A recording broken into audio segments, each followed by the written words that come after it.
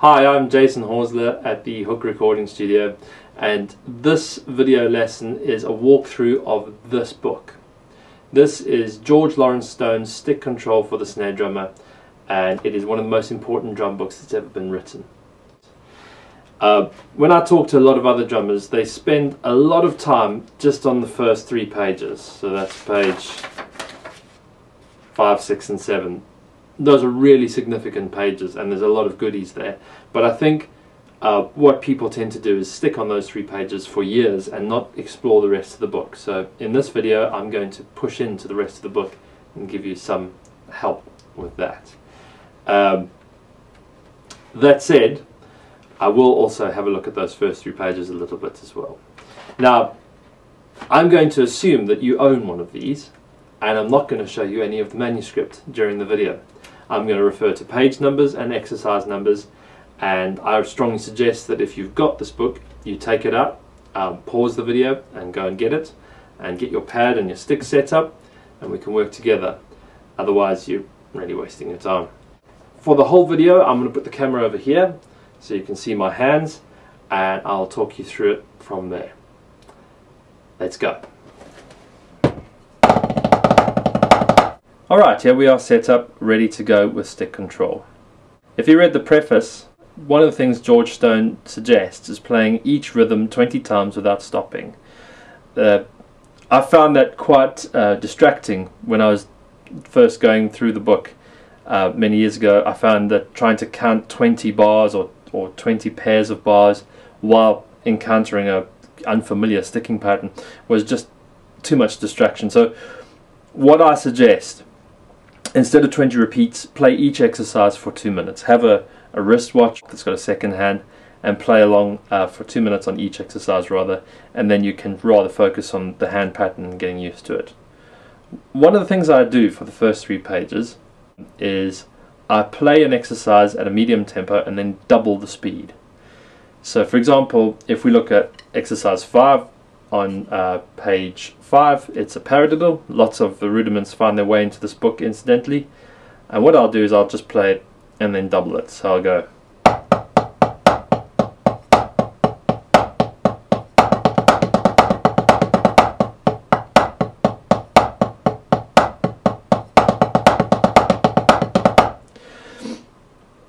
and this way you also get a bit of practice at accelerating.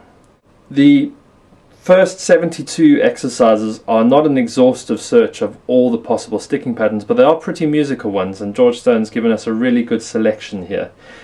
I still further like to select my way through the book, and I strongly suggest you do that too. There's just too much stuff in this book otherwise. So you'll see in my book, for example, I've got lots and lots of highlighting and pencil marks and stuff like that. I really am against writing in books, but when it comes to drum books, I think I'm a Dr. Jekyll and Mr. Hyde kind of person.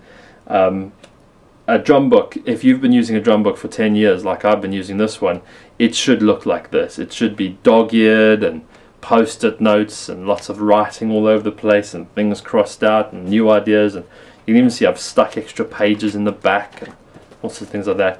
This is a really useful working document for me, and it should be for you too. If it still looks brand new in your hands right now, you need to get in there and really start breaking into the book.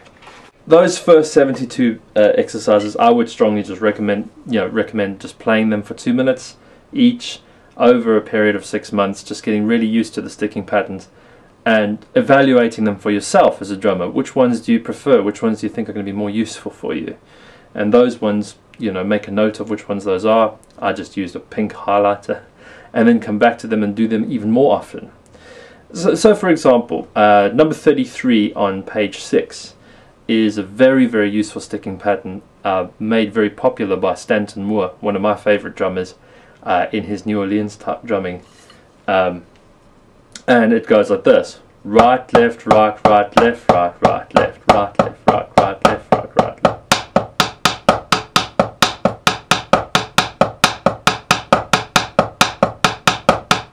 So you can either play it straight, or you can start giving it a bit more of a swing.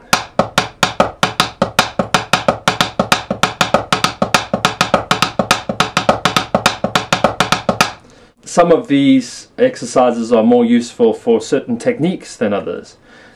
So for example, I've used number 23 on page 5 to practice my finger technique.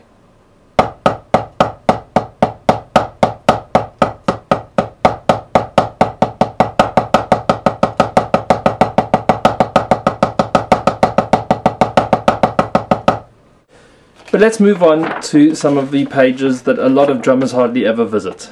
Page number 8.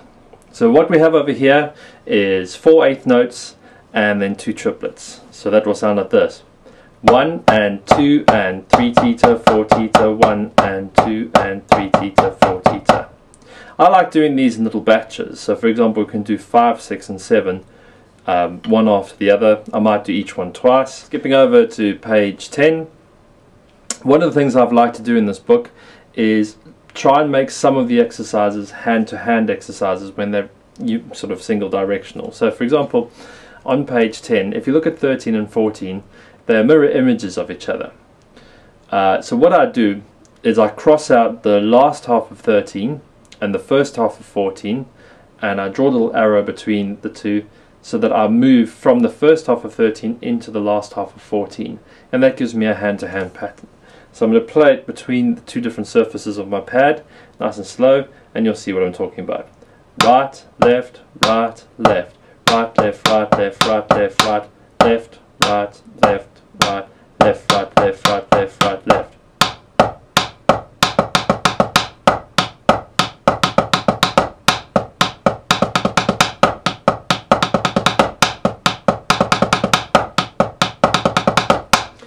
And I do this quite frequently throughout the book, so I'll show you a few more examples in a minute. Let's now jump to page 16. Page 16 is a very significant page, and I think it's one of those ones that a lot of drummers who only are looking to cherry pick 4 or 5 pages out of the book, they should spend some time on page 16. As much time as you spent on 5, 6 and 7, to be honest. Exercises 1 to 18 are the foundations for everything that follows from exercise 19 to 192. And in fact, to my mind, if you really drill 1 to 18, you don't have to become a genius at playing 19 to 192. I think George might have been a little bit too ambitious there. Later on in your career you can really dig in, but first of all, just ace 1 to 18. They are foundation, flam, control, beats, if you like. So what you've got over here, for example, number 1, is you've got a right flam followed by 2 lefts, but the phrasing has to be like this: 1 and a 2 and a 3 and a 4. So we're going to go.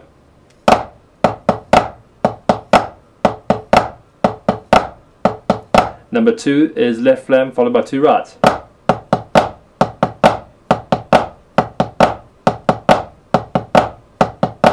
Now, what I like to do is also mess around with that phrasing. Even though George hasn't written it in here, I like to mess around with that phrasing. So instead of going 1 and a 2, you should also explore 1E and 2E and. So that would be like this. And exercise 2 would be.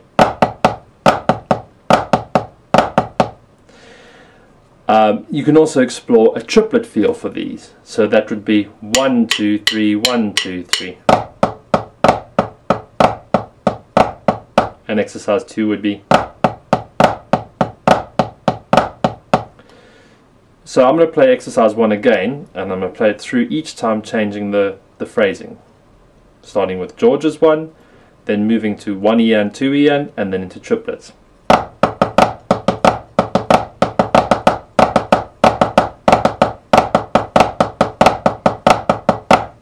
Here we are on page 24 now, and these are the short rolls in 6/8. So I count them as 1, 2, 3, 1 and 2 and 3, 1, 2, 3, 1 and 2 and 3, and 1, 2, 3, 1 and 2 and 3, and 1, 2, 3.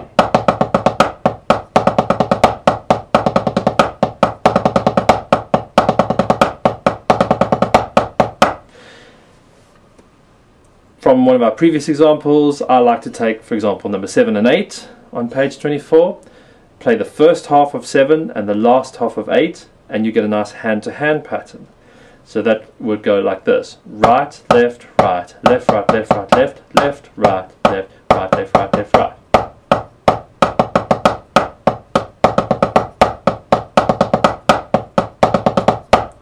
Maybe between two sound sources.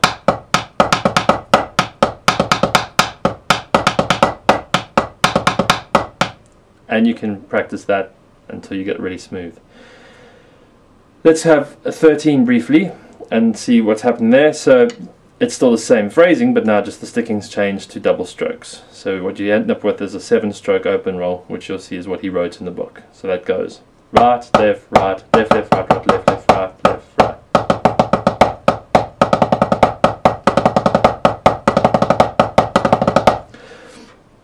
And then we can take 19 and 20 and do a similar thing to them. We can take the first half of 19 and the last half of 20, and we get this: right, left, right, left, left, right, right, left, left, right, left, right, right, left, left, right.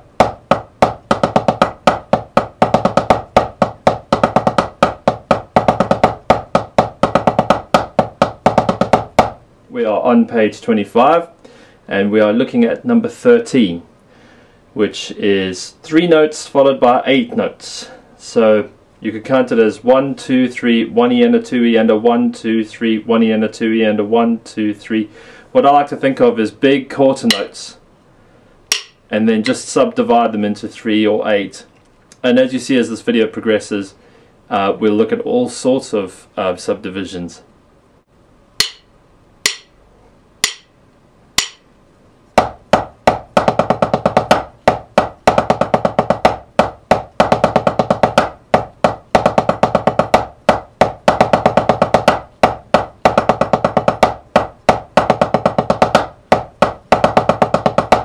Then we'll have a look at 19 and 20, and once again we'll take the first half of 19 and the last half of 20, and we'll put them together as a single hand-to-hand type exercise. Here we go.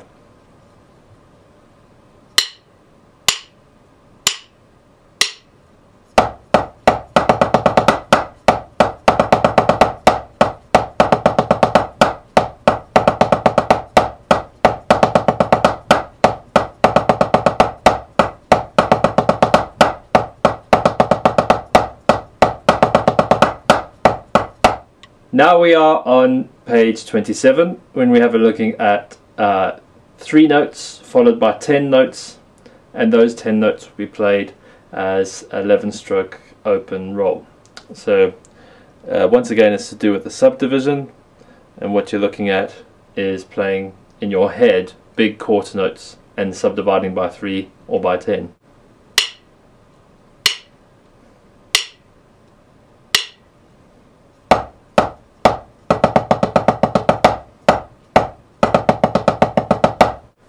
That's number 1.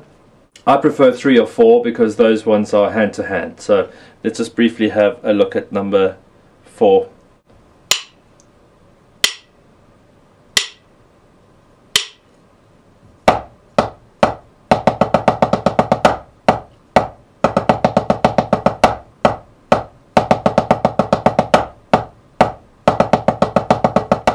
Now we're on page 30, combinations in 3/8.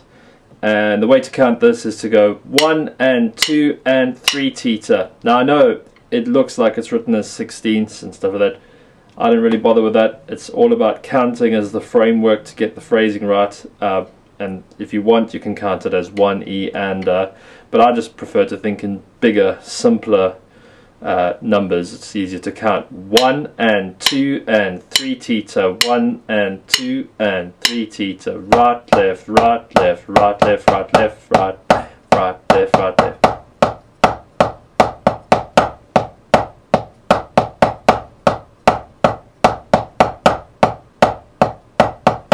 Because these exercises are not too difficult, it's quite a good idea to do these in batches as well. So once you've experimented, you'll see that some of them work quite nicely one after the other. So things like 4, 5 and 6 or something like that. I'm just going to cherry pick one. I'll do number 22 just to do something a little bit different, and I'll use the different sound sources. So that would go 1 and 2 and 3 teeter.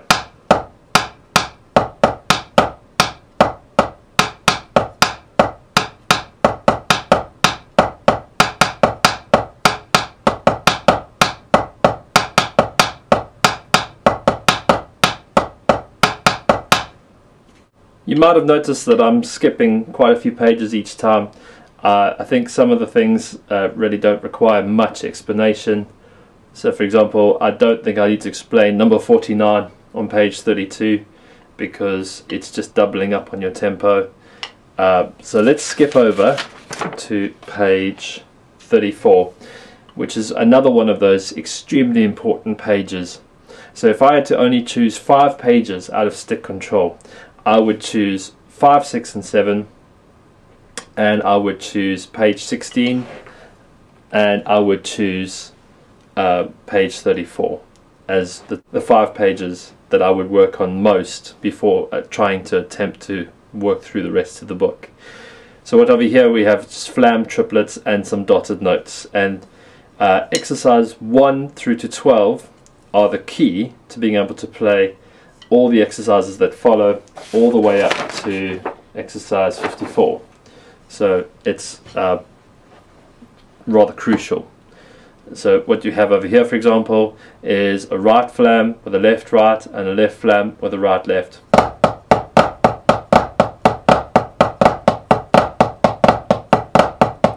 So you'll see there's a rudiment right there.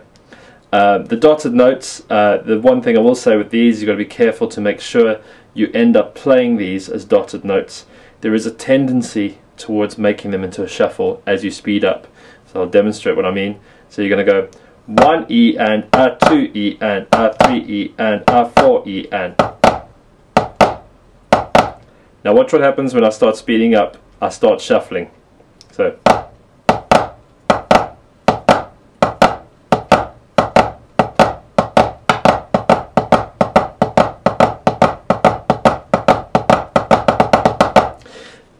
I love shuffling, so it doesn't matter, but you should be doing something because you want to do it and because it's what you're setting out to do. Sometimes if you find you can't do it any other way, it means you need to practice the other way to make sure you can do it fast as a dotted note. Right, we are on page 38, and now we're looking at subdivision of 4 notes in a quarter note to 3 notes in a quarter note. That's the way I think of it, that's the way I play it in my head, and that's the way I'm going to be counting it. Play it at a medium to fast tempo.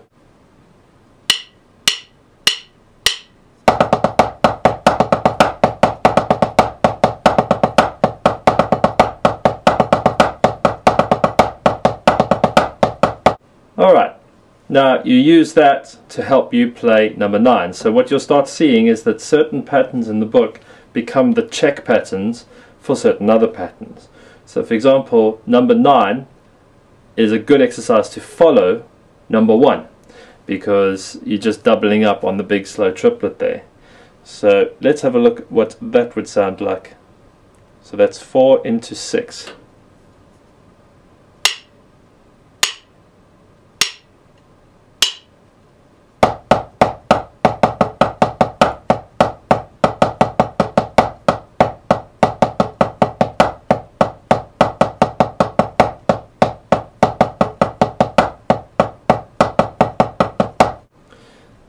And so, for example, exercise 2 is the check pattern for exercise 10, and so on and so forth. Now we're on page 39, a very useful page. We're going to move from subdivisions of 4 into subdivisions of 5. There's lots of different ways of counting 5s, 1, 2, 1, 2, 3, or 1, 2, 3, 1, 2, or just 1, 2, 3, 4, 5. However you do it, one of the best ways to first of all warm up for these 8 exercises, if you like, is to first of all just play accented 5s. So you're going 1, 2, 3, 4, 5, 1, 2, 3, 4, 5.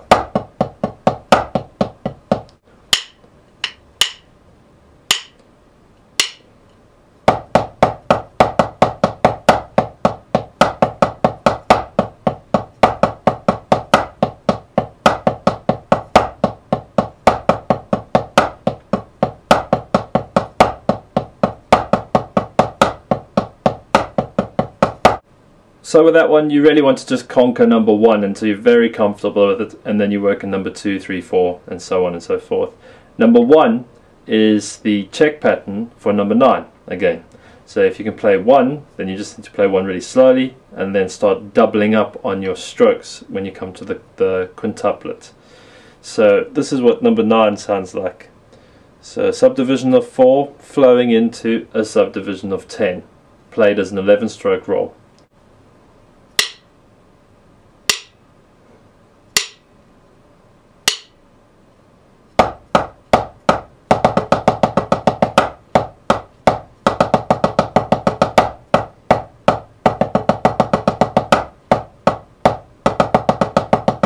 You'll notice that I'm slightly accenting the first note of each subdivision, in other words the quarter note. That just helps me keep an awareness of where the pulse is. Once I'm really comfortable, I'll try and get rid of that accent as well, because it's a crutch. It's a useful one, and obviously it's very musical, but you also need to be able to play these without those accents. And then if you want a real challenge, try and add accents in some of the odder places and still not lose the phrasing. Let's have a look at page 40. So what we're having over here in page 40 is divisions of 4 to subdivisions of 6. So we just have a look at the first example.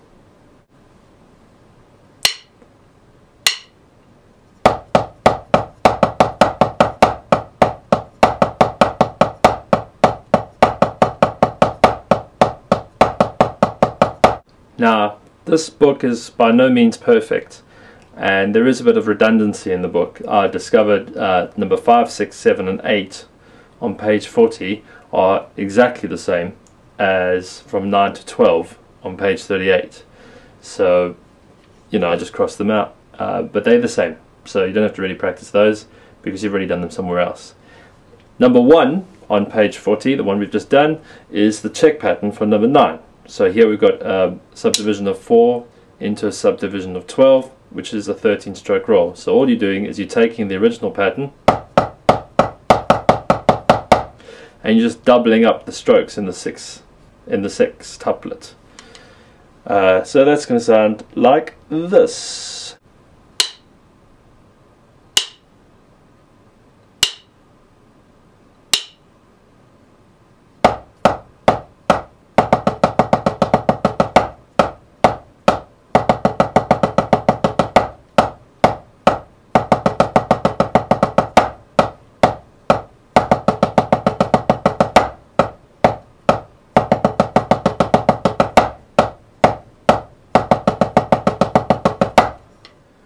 Righto, we're on page 41, and now we're looking at a subdivision of 4 followed by 7.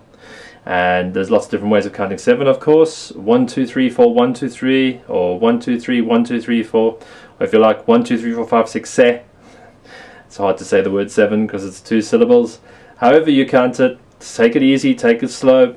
Similar to the 5s, we could start by playing an exercise where we just accent the 7th note each time. 1, 2, 3, 4, 5, 6, 7. 1, 2, 3, 4, 5, 6, 7.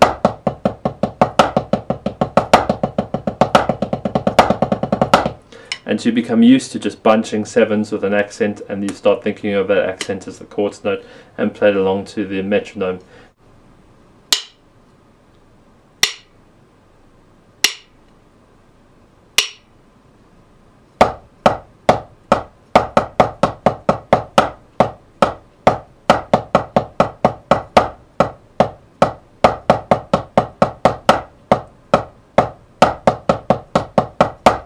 Alright, time for number 9 on page 41, and number 1 is the check pattern for number 9, so if you can get used to the phrasing in number 1, you just double up on your strokes on the septuplet, and that will give you the 14 strokes that you need, which turns out to be a 15-stroke open roll. So let's give it a try and see what it feels like together.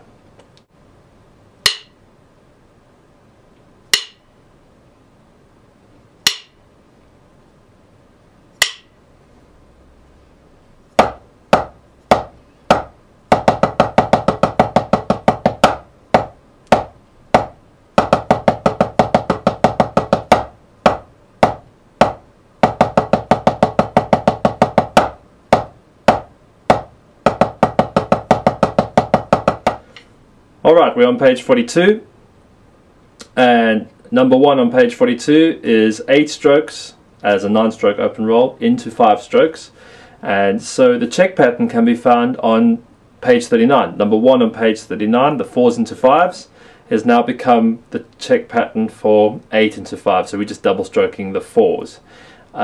So this is what it sounds like.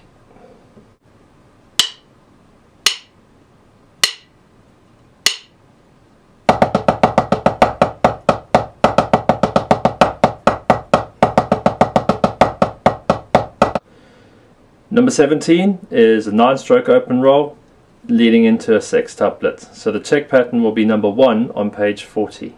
Subdivision of 8 into 6 is what we're looking at here.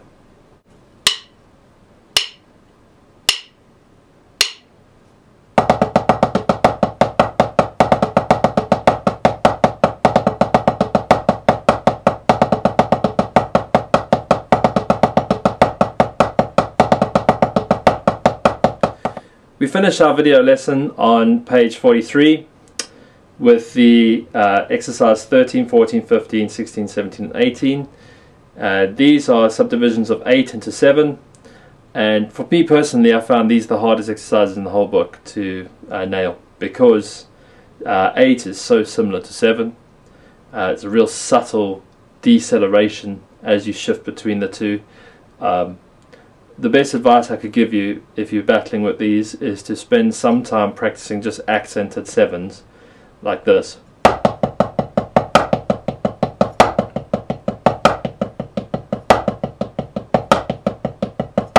And so you become really used to bunches of 7.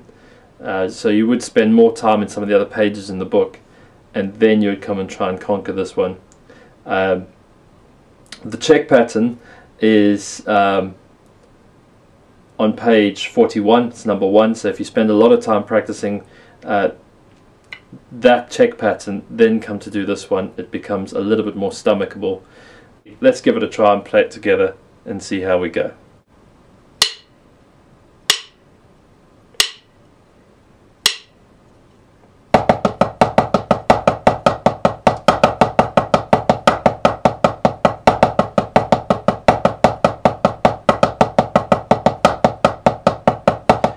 Thank you for watching.